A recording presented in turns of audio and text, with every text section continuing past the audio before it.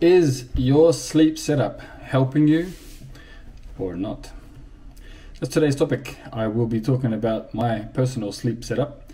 Over the years, I've developed a little routine I call my sleep setup that has helped me be able to get better sleep, sleep deeper. Now, I'm not saying this is perfect. I'm not saying it's going to work for everyone, but I'm going to give you guys my personal version of my sleep setup. I would encourage you guys to look into a bit more detail as far as what is your sleep setup, what works best for you. But for me, this is what works best. Now, I think I've got about 10 or 11 things here. I wrote them down to make sure that I get them all out. Otherwise, I will mumble my way through it. It's not fun at all.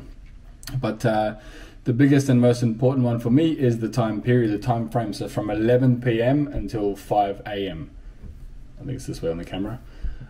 Is the most important time for you to be able to be asleep. This is number one for me, the most important part. 11 p.m., 5 a.m., asleep. Not in bed, not falling asleep, asleep. You don't get those hours, that part of that regenerative sleep, you don't get them back. You don't get them by sleeping those 6 hours during 11 a.m. to 5 p.m. It's 11 p.m. to 5 a.m. Did I get that right the first time? It's in the night time, 11 p.m. until 5 a.m. The most important one. That's number one. Number two is adding nothing to your list. Now, most people live their days with a to-do list. For me, it's adding the word nothing to your to-do list. There must be a time there where you literally do nothing as part of the plan. The most important thing outside of the time frame of sleeping is to add nothing to your to your list. Number three, no caffeine after, I say 2 p.m. I personally do 12 p.m. But I say 2 p.m. is by far the last time. Most people are going to sleep a little later than I am. So for me, it's 12. I will randomly go outside of that, but very, very, very randomly. So I say outside after 2 p.m. no more caffeine, no more coffee, no more tea. If your tea contains caffeine, no more. What are we up to? Number four, social media, catching up with Facebook on your phone, all this kind of stuff. It stimulates the brain in a way that is not good for you. It's not good for letting your brain go to sleep. So most people will say and agree, I don't sleep because I'm thinking too much. I can't sleep because my brain won't switch off. I can't sleep because I can't relax. Relaxing physically, I'm sure your body has no problems doing that. You can lie in bed, you can do nothing. You've probably been doing something all day. It's the brain. You've got to switch the brain off. Don't overactivate it. Do not overactivate it by stimulating with stupid social media stuff. Let it go. It's fine. No one cares if you like their photo or not. Let it go. You're more important. Get some sleep.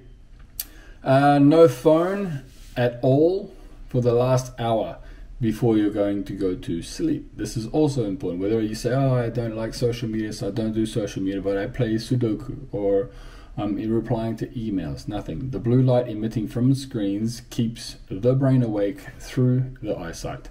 So for me, I'm going to tap into the next one here and say, I don't have a TV in my room. Now, sometimes there's a TV in my room, but I don't have it on for the last hour before I'm going to bed. It's part of my wind down. If you're one of those people who does happen to need to get onto some sort of computer or phones for their emails or something, get the blue blocking glasses at the very least. I have a pair. They're pretty in pink, so I'm not going to show them to you, but trust me, they work. They just look really bad. The other one is natural sunlight in the mornings and grounding during the day. I just posted something about grounding today. Most people don't understand what that is. Grounding is the most important thing as far as getting bare feet onto ground or soil or sand and making sure you get at least 5 to 10 minutes of that. We grew up playing. This is how we grew up. Someone just commented on that. Oh, me and my daughter go out and my daughter loves it. Of course, we all did it. It's extremely important. Read the benefits of that on the post that I posted just below. But sunlight first thing in the morning, real sunlight, not just turning the light on, real sunlight outside will let your body know it's daytime and it will start to regenerate the energy you need for the day. Grounding during the day balances everything because we tend to unbalance things with our thinking in our minds. So this is also important. Stopping the age-old thinking too much and the age-old I need to do it now. That kind of thinking, that kind of mindset for me will never allow you to be able to get any good night's sleep because you will always have something going on that you think you should be doing now instead of resting, instead of calming down, instead of going to bed. Get rid of that. I need to do now. Get rid of that. You have a to-do list. You get shit done as much as you can. Excuse my language. You get as much as you can done. Whatever you can't do and get done, don't think I could have done it, I should have done. Let it go. It's fine. There's nothing you can do. Let it go. Put it on the list for tomorrow. Couldn't have been that important. Otherwise, you would have got it done anyway.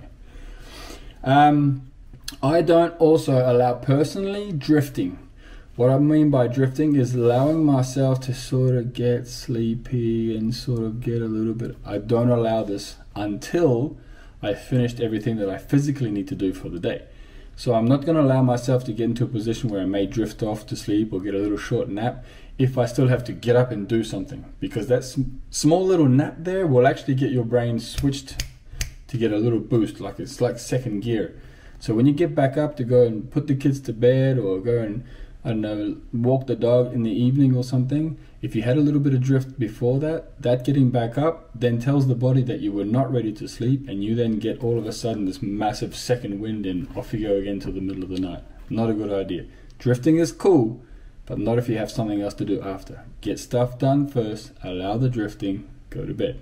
Better off drift in bed, even better.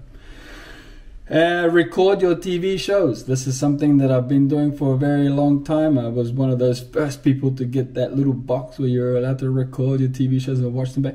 That way you're not wasting as much time on TV. Fast forward through the ads, don't listen to all the crap that they try and sell you on TV. But at the same time, what it does allow you to do is watch that show at a certain time that allows you to be able to get to bed in time without having to stay awake waiting for that 9:30 show. Record it. Watch that 9:30 show the next day and just keep recording them and always be slightly behind. But you can watch that 9:30 show at 5:30 or 7:30. It's yesterday's show, but who cares?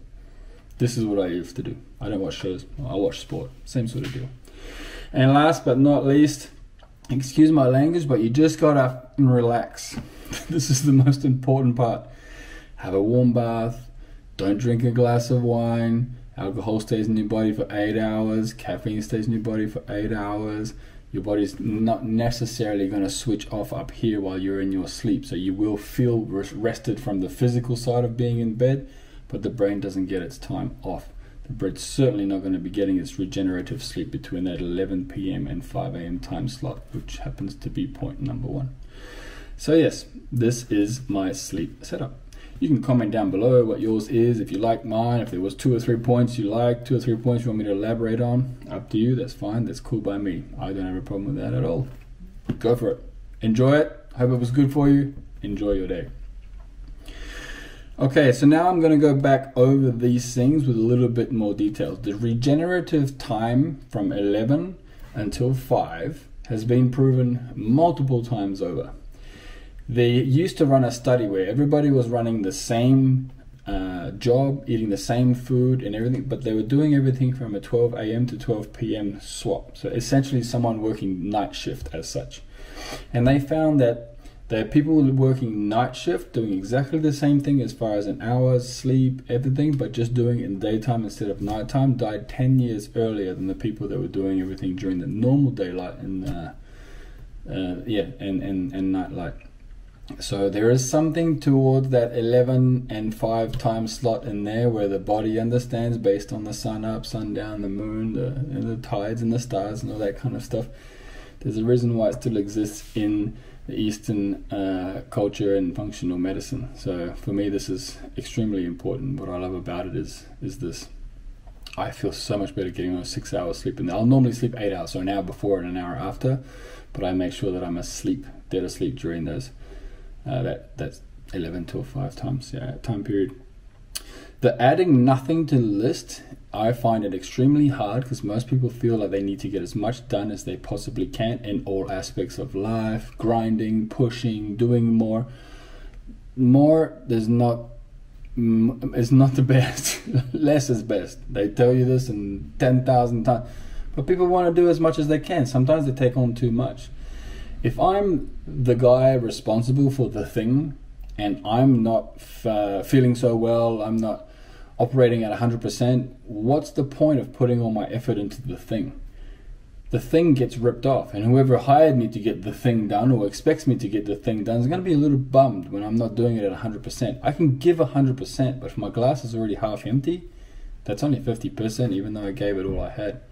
So adding nothing to the list, you'll find it's just that little regenerative power nap, essentially, where you just get to just slow down, reassess, come back. And the nothing part, sometimes when someone calls and says, hey, what are you up to at 3? I was like, actually, I'm doing nothing. Okay, cool. Do you want to go get a coffee? No, I'm doing nothing. I'm busy. I'm busy doing nothing. Nothing is what I'm doing at that time. That sounds silly, but I'll prioritize my own health and my own wellness before I'll prioritize a cup of coffee. So yeah, adding nothing to the list for me is extremely important, and I suggest you start doing it at whatever time you want.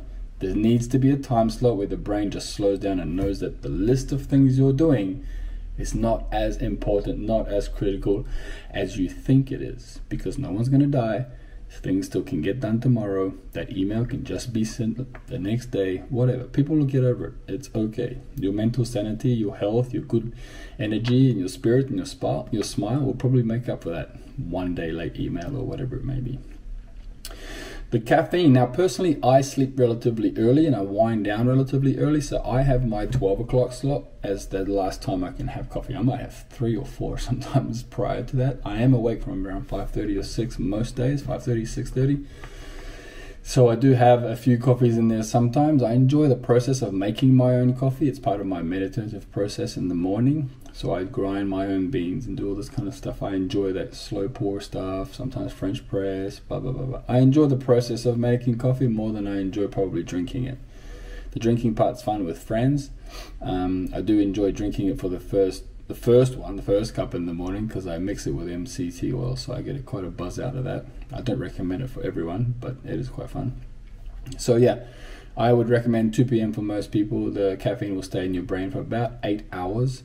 Therefore, the 8-hour stimulus starts to die down roughly when you're going to bed. Otherwise, if you have it later in the afternoon, that stimulus of the brain shutting down, the stimulus from the caffeine shutting down in the brain wakes the brain, which is why you can have those disruptive sleeps at around that 12 to 1 or 2 a.m. slot, because you had your coffee at 4 or 5 p.m.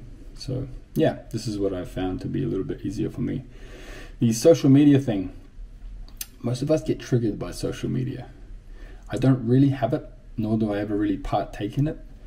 I keep up with little daily news from the social media sites because I don't really watch news. I don't really watch TV news. So I do that, but I'll do it in the morning before, and then I'll do it in the evening. So social media for me is something that sort of stops around that 6 or 7 o'clock. I just don't take part in it. Answering a text message is not social media, but flicking through Facebook and sliding through and liking someone's photo, life goes on without it. It went on before it, it's going to go on without it after it, if it ever dies out. It's just take care of yourself first, your mental health. Getting upset, getting pissed off, liking someone's photo, finding out they were here, whatever it may be. It's social, not really, okay, they call it social media, but okay, just let it go. In the evenings, let it go. There's nothing you can do about it anyway. It's okay, the day's gone. Go to sleep. 1 hour before bed, I am not on my phone at all. It's charged, and my phone will automatically have that little bedtime icon on an iPhone switched on automatically at 9 p.m. every night. It switches on, so no matter what, except for 2 phone calls that can come from 2 people in my phone, the phone will not make a noise regardless. Doesn't vibrate, doesn't ring, nothing. After 9 p.m. That's it. Bedtime mode or nighttime mode or something it's called. Do not disturb. I just don't. It doesn't. After 9, I don't care. I could be almost falling asleep and I get that little oh crap, and then my head starts thinking, who could that be? What could that be? Is it important? Shit, I'll kill myself in the morning if I find out it wasn't something I could have responded to, because it's right there. It just shuts off, and everybody who knows me knows that. So if you want something to do with me, you got to do it before 9 p.m. because my phone will just be shut off at that point. And I recommend you guys do roughly the same thing. You can add emergency contacts in there and they can call you. That's cool. But yeah, this is important. This is relatively important. That thinking needs to wind. It just needs to slow down. And so on the same thing, the TV in the bedroom. Nuh-uh. Don't do that. You can watch TV in your bedroom, but what I'm referring to is that nighttime, let the TV go on and fall asleep with the movie going. Don't do that. Your brain's already engaged into what's going on. It's creating the fantasy, it's trying to relive the story, it's trying to relate it to something that you've done. That's why we have interest in the movie or the story, and that's why you've probably chosen that one in the first place. So there is a relative equivalent of your brain wanting to watch it versus you wanting to have something on while you fall asleep. So even though you've fallen asleep, your brain is still your ears don't switch off. Your ears are still picking this up, and your brain's still playing that story in your mind. Most of us will have a dream about something that we heard when the TV was still playing while we actually had our eyes closed. This is what we'll dream about, because while our eyes are open, we realize it's a movie. When the eyes are closed, the mind still is listening to it and still has rough dreams about something to do with this stuff. You have bad dreams, probably something happened on that TV when you let it happen. You fell asleep, but you let that TV show keep going. You let it happen. You let that dream happen. So yeah, turn the TV off. When you want to go to bed, turn it off. The natural sunlight. So as soon as I wake up, in most countries when I wake up, the sun is up. I normally will wake up with the sun, as I leave most of my blinds relatively open so that I do get that as an alarm. Personally, I haven't set an alarm in years. I have the freedom to be able to do that. I understand some people don't, but that's okay. If you don't, then okay. Go outside, get some straight up sunlight. Boom! burn your eyes out. I recommend it. Not sit there with your eyes in the sun, but I'm talking about get some nice fresh sunlight, bang them out. Your body will know, okay, it's daytime, I need to activate this, like this. This is extremely important, and I think this is extremely shocking to the eyes and to the brain to let your body know that this is daylight. We don't want to slowly wake up. We want to be active. Our brains want to be lazy, so letting our brains control us and slowly wake us up, even though you may feel that's better, that's cool. I'm just saying, go outside, take the dog out for a pee on the ground. I don't know, maybe you can want to randomly, sorry about that, you can maybe randomly go out and just take the trash out. You could just go out and just, I don't know, just check that the car has been keyed. Something, just find something in your routine to be able to go out and just get a little sunlight, a couple of minutes before you go out. Maybe boil the jug, walk outside, once around the house, get some sunlight, come back, make your coffee, something like that. Find it inside your routine. And I know it doesn't seem like it's much as far as to do with the slowing you down, but what it does is it allows your brain to know that the 12 hours of sunlight start when you wake up. So what it does is by the 12-hour mark, it starts to go back down. It knows that you need to be going to sleep again. If you just walk out all of a sudden and your brain doesn't really pick up through the eyesight what's happening and what time you're doing what and when, then yeah, you can have some issues winding down at the end of the day. The other thing with this one is grounding. Try and see if you can get some sun. So if you're going to go out for a walk and get some sun, as I recommend to do that, try and get a little bit of natural ground, even if it's just a little piece of grass somewhere. Just stand there barefoot. This is ideally what you want to do. I do mine on the beach in the morning. I don't have to walk via the beach to go to the gym, but I just do. And I walk with like little slippers. I take my slippers off when I'm on the sand, and I put my slippers back, and then I go to the gym. I keep it pretty simple. If I'm walking even on concrete and I see a little bit of grass there, just walk on the grass. Put your feet in the water. All this kind of stuff has a lot of positive and negative ions that your body can recognize and can understand and adjust. So this, even though like I said, grounding during the day, sunlight in the morning, may not seem like it's helping you with your sleep, but it's helping you with your sleep setup, which is the purpose of this video. All the things I do during the day to allow me to sleep better during the night, which then if I get a good night's sleep, allows me to have a much better day the next day, and they all accumulate on each other.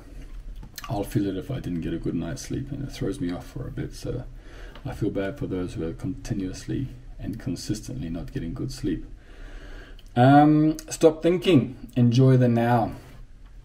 Allowing yourself to stop thinking about what you missed out on. Stop thinking about what you could have done, but let all this kind of stuff go. The future doesn't exist. The past is not existing either. You are only involved in what is in right now. Right now, this is your position. You are in bed. You are in your car driving home. You are at the kitchen table cooking dinner. You are wherever you are. You're on the toilet. Wherever you are, just enjoy where you are now. Stop thinking about what you could have done before or what you're going to do next. If you're one of these people who forgets what you're going to do next, just put a list, write a list on your phone. I don't even know how many lists I have. A list of how many lists I have is incredible. and I just tick them off as I go. I feel like I'm winning, and I also feel like I'm getting something done, but it lets me forget what I just got done. The 10 little things I have to do today, I'm now looking at 4 of them. I've only got 4 to go. Sweet. I did 6 things already. There's plenty of time to go in the day. Shit, I might be able to go shoot some hoops down at the park with Robert later on. Something like that, you know? Let that stuff go.